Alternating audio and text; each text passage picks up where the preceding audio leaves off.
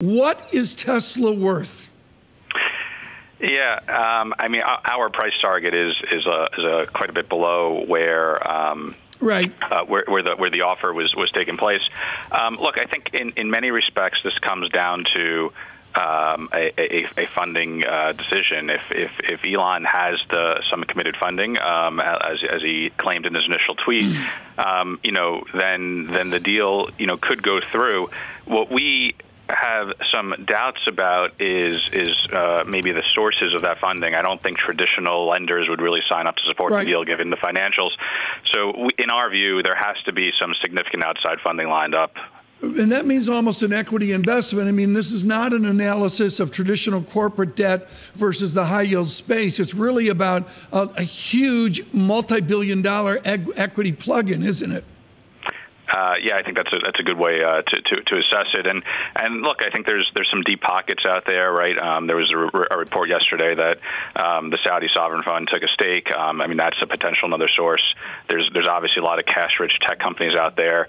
There's a bunch of capital over in China, and clearly some large VCs as well that have some capital to throw around.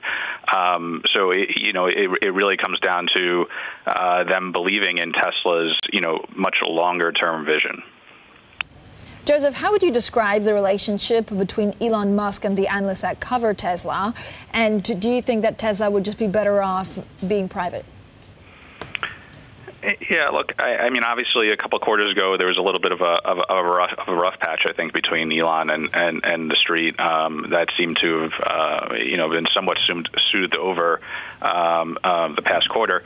But I think the company does seem a little bit preoccupied with the short thesis and some of the detractors. And look, there obviously when you're a public company, there can be some quarter-to-quarter variations, and a much longer-term metric is better means to think about the trajectory of a company.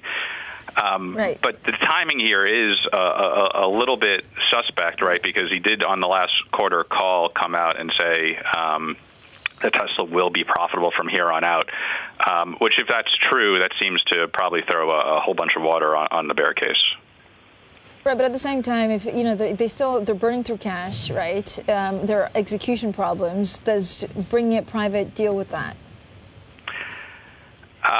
Well, I mean, I think, being private, if you have some, quarter-to-quarter variation and execution issues, that certainly being able to do that out of the public limelight could be helpful, right? You sort of remove maybe some of the artificial barriers of the quarter end dates, and something could sort of slip into, the next week or so.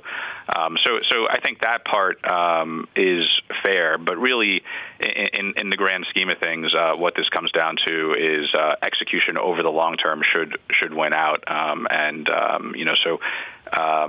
certainly being private will hide some of that sort of variation, but over the long term shouldn't really matter.